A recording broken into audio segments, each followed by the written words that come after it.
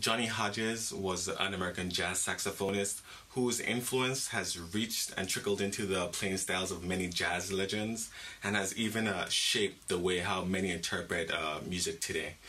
In fact, back then he was known by a few different nicknames such as Jeep and Rabbit. In fact, Duke Ellington wrote a number of tunes based on these names. Johnny Hodges was born in 1907 in Cambridge, Mass.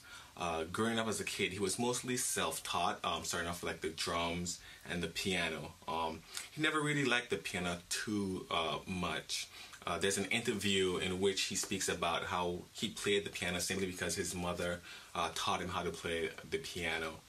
However, later on in his life, he would acquire the saxophone. As soon as he was able to get the saxophone, his friends taught him a few notes on it, and he just took off from there. In the same interview, he speaks about how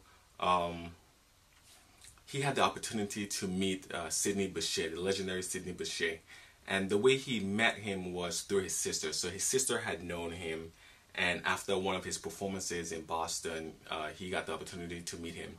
And tucked under his arm was a soprano he had just recently got.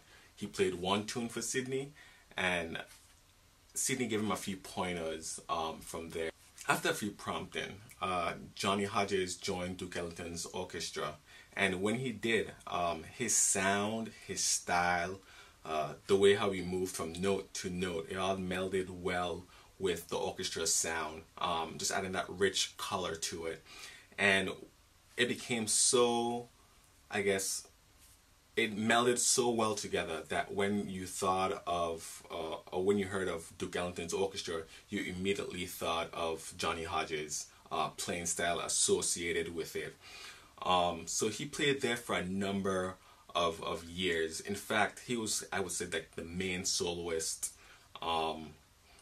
in that orchestra. So he played on songs such as Sunny Side of the Street, Jeep's Blues, one written for his nickname, and what's the other one called? Warm Valley. Those are all incredible tunes. However, during, I think, maybe like a 5-year period, he left the orchestra just to start his own group. He played with people such as John Coltrane, Charlie Parker. However, that didn't last long, and he moved back to play with Duke Ellington's orchestra. But during this time, though, after he moved back, he still played a lot of small sessions. Many of them could be heard on Spotify or YouTube.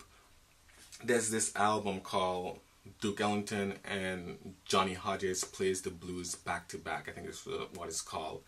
And there are a couple of songs on that album in which, when Johnny Hodges started, you immediately knew. He immediately kind of brought you in, honed you in. And just that sound alone, that playing style, like I said, it pulls you in, it draws you in. And I think that's what I kind of want for my playing style also. And I think that's what a lot of musicians want for their playing to be like. Just to have the ability to draw in the audience and to keep the audience's attention just by even playing the melody. So Johnny Hodges, definitely one of the greats.